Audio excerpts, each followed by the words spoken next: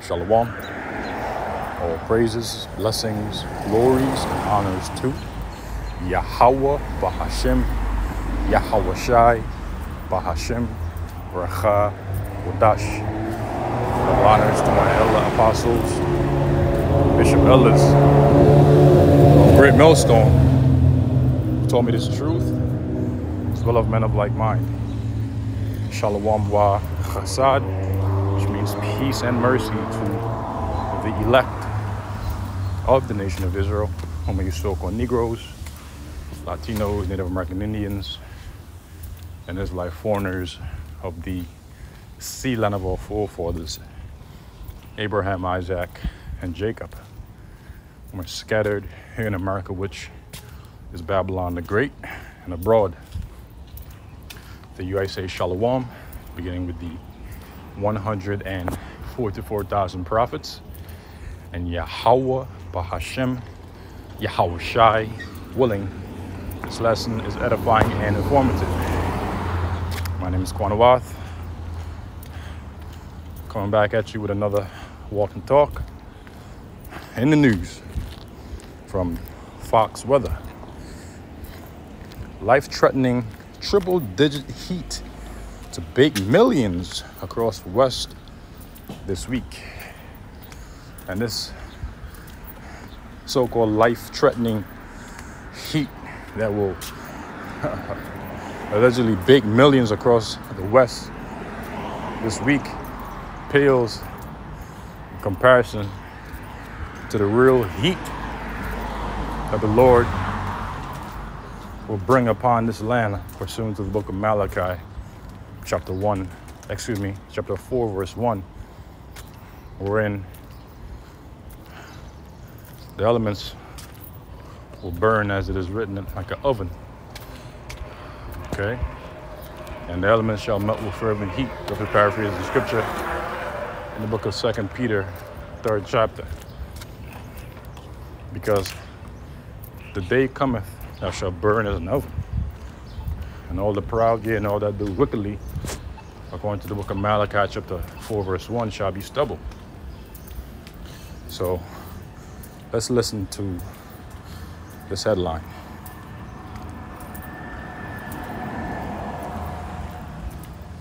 The heat alerts, they're expansive here. We are tracking excessive heat warnings all up and down the I-5 corridor, heat advisory as we get a little closer to the coast, and excessive heat watch for Nevada, portions of Arizona, even southern Utah, capitalizing on at least some of that heat in certain low-lying areas.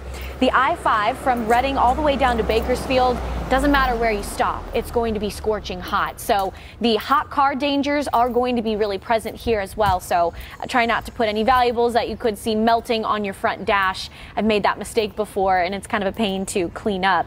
As you head a little bit closer to the coastline, as I mentioned, heat advisories are still going to be at play, with temperatures expecting to climb into the triple digits and stay there. And then you add on the heat indice, what it's actually feeling like outside. It'll feel even a little warmer than that. Notice Redding down to Yuba City, you're in the triple digits from Tuesday all the way into Wednesday, with the worst day for heat projected to be Thursday, especially for Southern California and Southern Nevada. I talked about the hot car. Let's really put a number to that. I mean, for Fresno, California, on Wednesday, something in the car for 10 minutes can cook up to 124 degrees. In 60 minutes, 148. I remember last summer we had somebody that cooked a whole steak and potatoes meal on their car because it was so hot. Damn. I don't know if this is steak and potatoes weather, y'all, but it is certainly going to be very hot.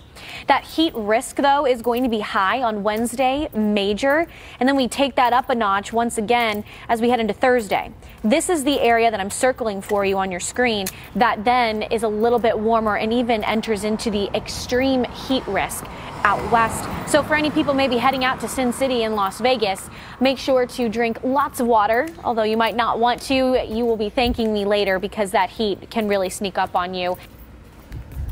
Well, the heat that is prophesied to come will as well sneak up on the masses that will, be eating and drinking, marrying, and giving into marriage. Because the day of the Lord, Yahweh, Bahashem Yahushai, shall be as a thief in the night. And it is written in the book of Isaiah, chapter 66, verse 15, that the Lord will come with fire, and his chariots like a whirlwind to render his anger with fury, and his rebuke with flames of fire. For by fire and his sword, by his sword, roughly paraphrasing scripture, shall the Lord plead with all flesh, and the slain of the Lord shall be many.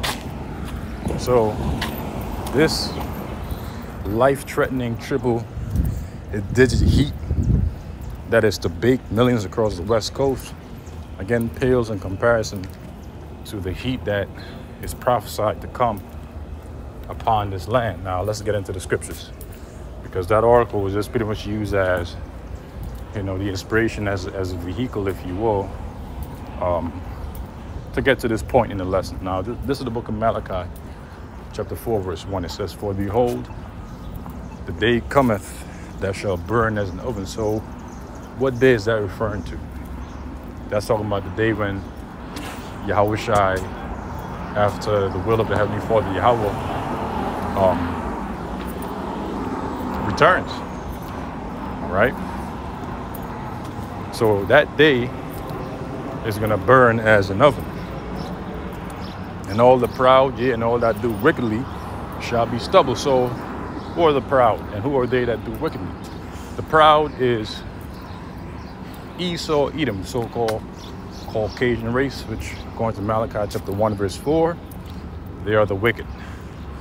The proud also includes 2/3 of the nation of Israel, in addition to the heathen nations. But the focus, besides Esau, Edom, is 2/3 of the nation of Israel. They are also the proud, and they are also that do wickedly. They indulge in idolatry, bestiality, sodomy,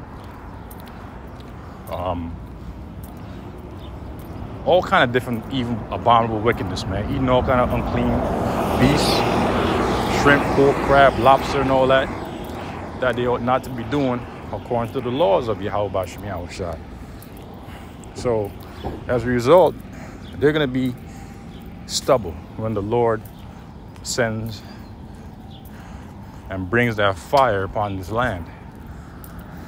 And the day that cometh shall burn them up, saith the Lord Yahweh, Bahashem Yahushai of hosts, that he shall lead them neither root nor branch. So nothing after the Lord has sent those ICBM nuclear missiles, which, according to Jeremiah chapter 50, verse 25, are the weapons of his indignation to destroy this land.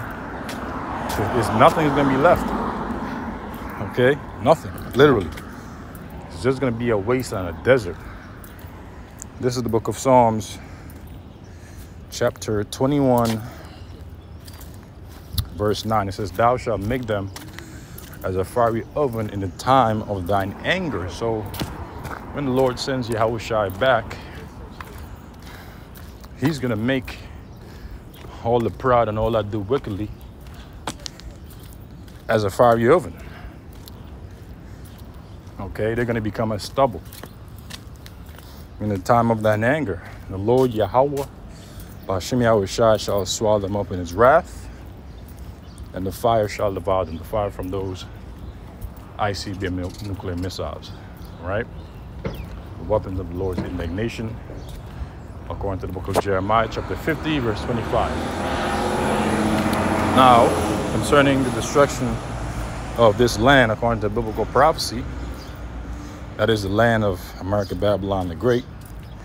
This is the book of Isaiah, chapter 13, verse 17. Behold, well, straight to the point, in fact, verse 19, it says, "In Babylon, the glory of kingdoms, the beauty of the Chaldees' excellency, shall be as when Yahweh, Bahashem Yahushai, overthrew Sodom and Gomorrah." And we understand that Sodom and Gomorrah was overthrown by fire. "It shall never be inhabited, neither shall it be dwelt in from generation to generation. Neither shall the Arabian pitch tent there, neither shall the shepherds make their fold there.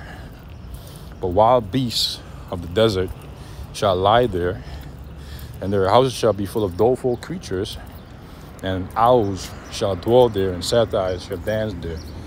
And the wild beasts of the islands shall cry in their desolate houses, and dragons in their pleasant palaces. And her time is near to come, and her days shall not be prolonged. So the destruction of this place, according to biblical prophecy, is imminent, and the destruction will not be prolonged. So that's pretty much it. Just wanted to, Spirit was on me to do another lesson. Wadi Yahweh Shem Yahushua for the inspiration. And with that, I'll catch you in the next one, Lord willing. Shalom to the elect.